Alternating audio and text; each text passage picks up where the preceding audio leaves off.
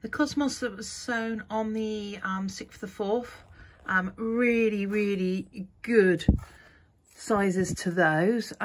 There's a few cells that, no, there's only one cell that hasn't got a plant in it, and yet some of these have got 2 in there. So yeah, I would consider that a success.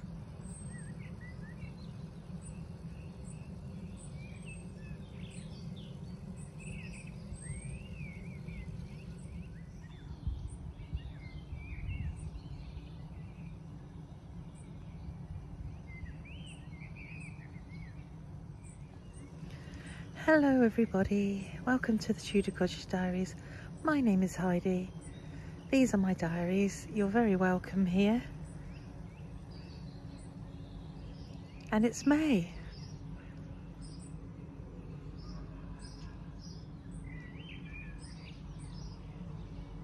The Veronica's looking beautiful. I don't know if you can just see that in the middle. And I've got to remember to capture some seed from that this year. We still have the tulips. Just looking beautiful. Got the Solomon seal in the background. And then all of the bees being buzzy and busy.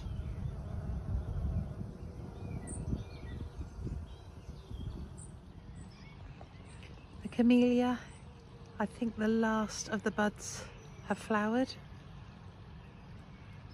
and we've had at least 10 weeks from this. It's been so beautiful.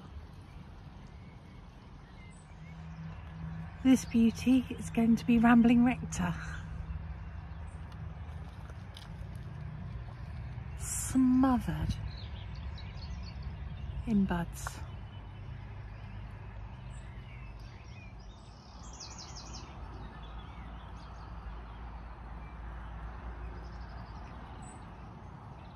The colour is still mainly coming from the Honesty and the cow parsley.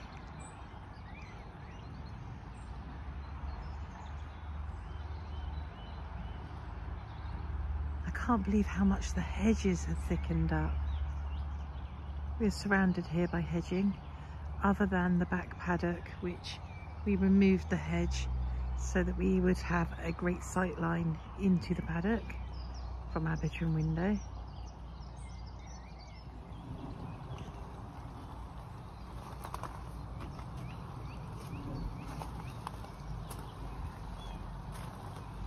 These hedges are at least 5 foot deep.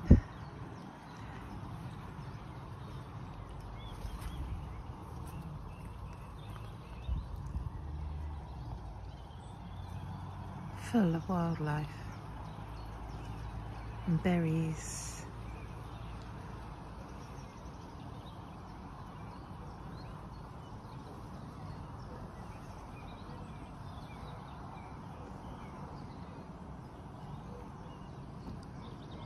Just starting to rain.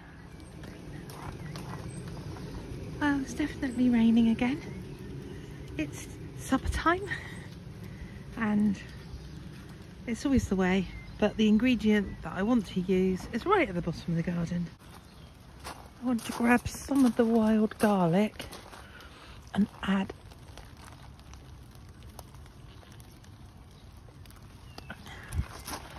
not going to take much.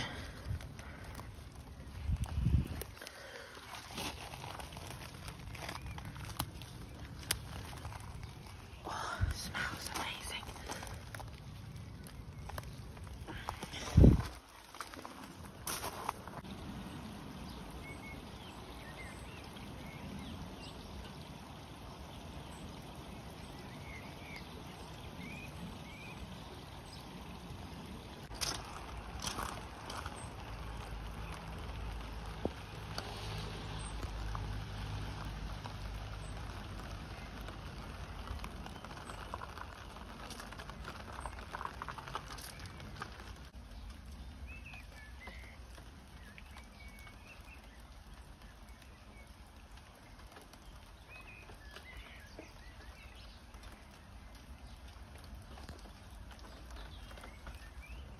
just going to capture some of the plants that have come into flower since the last video. One of them being this beautiful, beautiful azalea. And this was one of the only plants in the garden when we moved in with the Alalankia tree.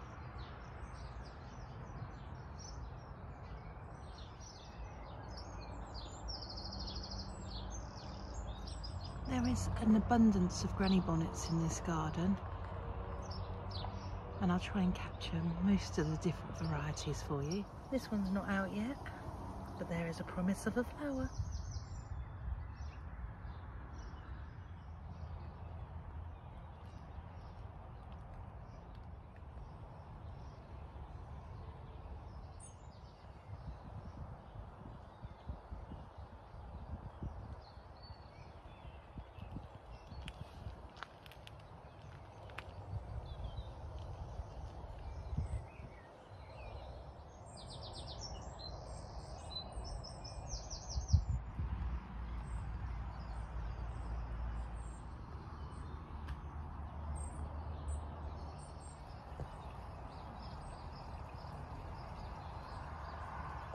I mean, how joyful are these little flowers?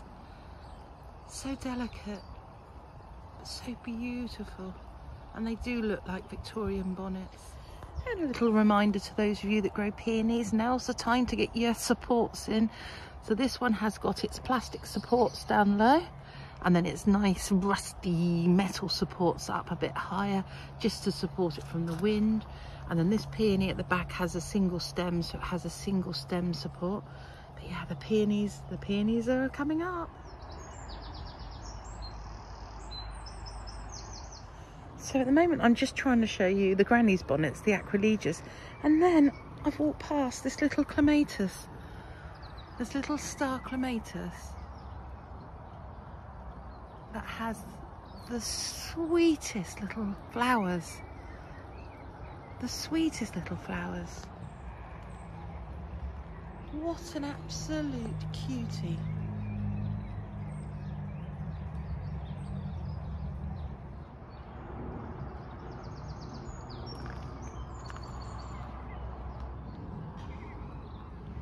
My neglected step over apple tree. The frame blew down last year and I completely forgot about it. But it's flowering. It's saying, hey there, please give me some support. So one of my jobs today will be to set up a frame for that, and I'll show you what that looks like afterwards. Just to prove it's not all rosy in the garden, I have my fair share of the lily beetle. They have been munching away on my lilies.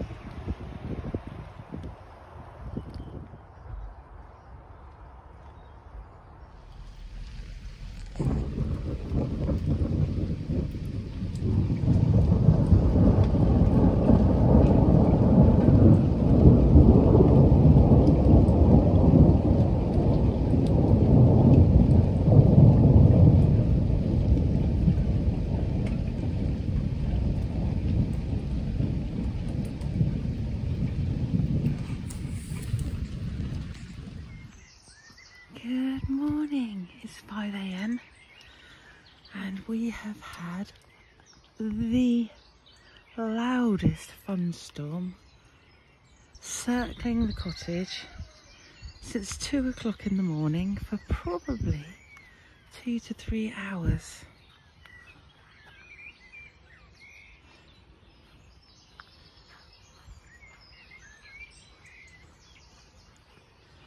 But the air feels so much sweeter now.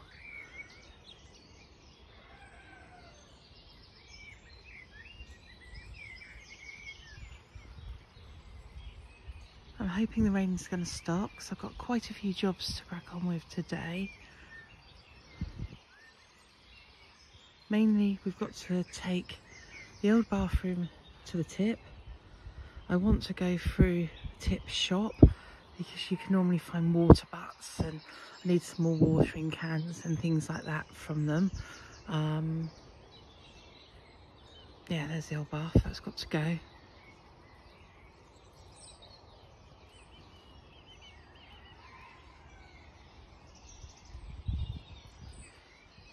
The other job I want to do is attempt to dig out, I don't know if you can just see it there, the wishing well.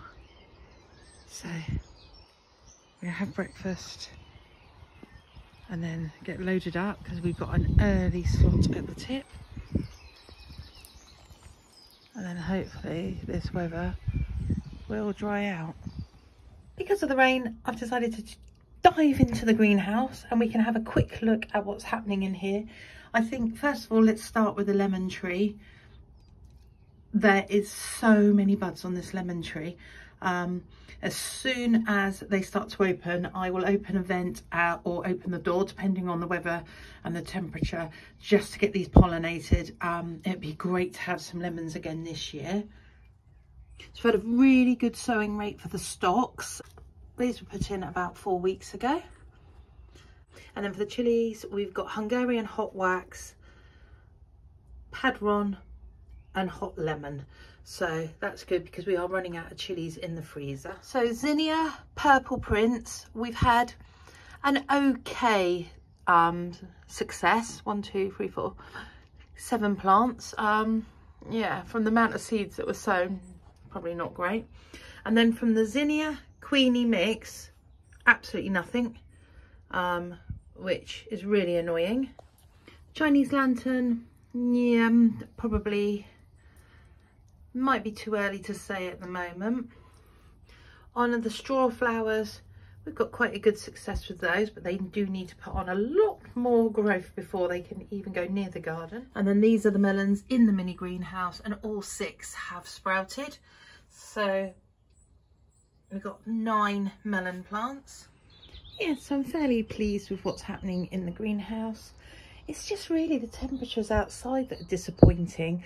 So the temperature inside the greenhouse isn't probably as warm as it was this time last year.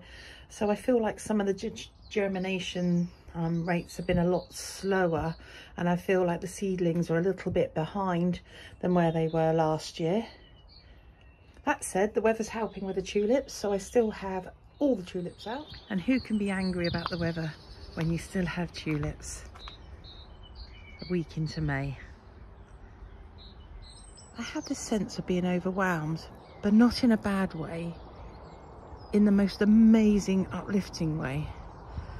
And I'm looking around the garden, and everywhere I'm looking, something new has arrived, has pushed its way up through the soil and is begging for my attention.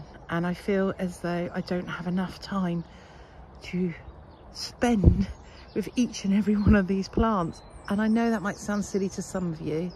I think if it does, you're probably watching the wrong channel, because I imagine that the people that are on this channel are crazy about plants and about gardening. And indeed, some of you share your love and your passion for gardening with me. And it's to my very core. I eat, sleep, drink gardening. I'm not into fashion. I'm not even into looks. My hair desperately needs highlights.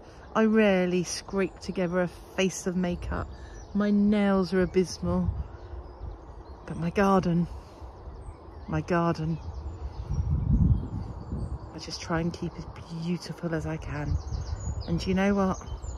I'm patting myself on the back and I'm saying, job well done, Heidi. If we can't rejoice in the little things that we do, how can we rejoice in what others do? And on that note, I'm going to bid you a fond farewell and see you in probably a week or so's time with what's coming up in the garden.